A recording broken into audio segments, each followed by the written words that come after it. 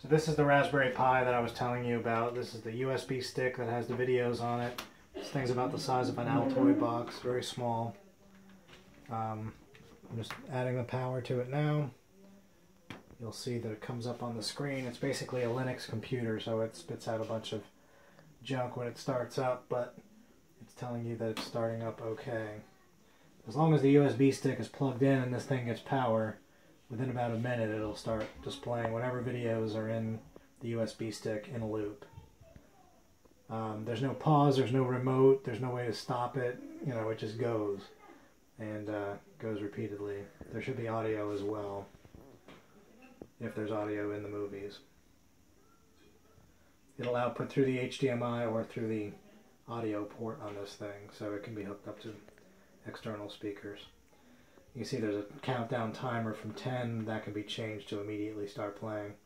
It can also be changed to start playing internally without the USB stick, but then it makes it difficult to change the movies out. So you see there it goes, it starts playing right away. So pull the stick out, it'll just stop playing and wait for a new stick to be put in. If you put in a new stick, well, in this case, this is my old Raspberry Pi that's a bit worn out on the power connection, and I reset it by accident, but it would just start playing the videos again. A new one of these wouldn't have that problem. So if it does lose power during the show or whatever, trips over the cord, you want to replug it or whatever, there's nothing else to do, there's no remotes to look for, you just plug it in and it starts playing videos. Very handy. So altogether it's probably 50 bucks. It's like 35 for the Pi, it's 10 for the case, and then an SD card.